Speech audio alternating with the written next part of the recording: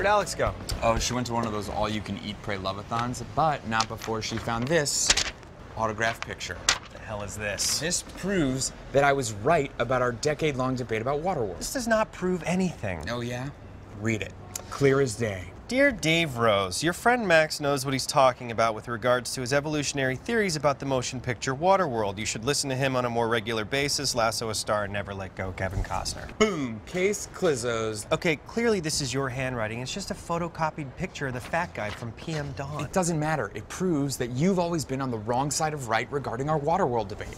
Were you not watching the same movie as me? It's so obvious that Costner's Mariner is devolving into man's original state, the fish. Why else would he grow gills, homie? Are you crazy? Are you a crazy person? Nothing in the history of the world has ever devolved. He is evolving, moving forward, homie. He is devolving, moving backwards. Evolving, moving forward. Backwards. Forward. Backwards. Backwards. Ha! I knew you would see my point. No, I mean we're moving backwards. Oh, we're being towed.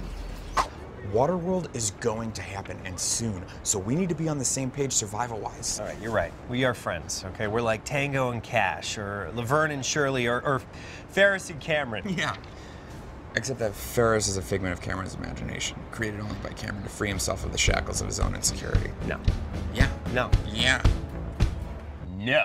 Ta-da!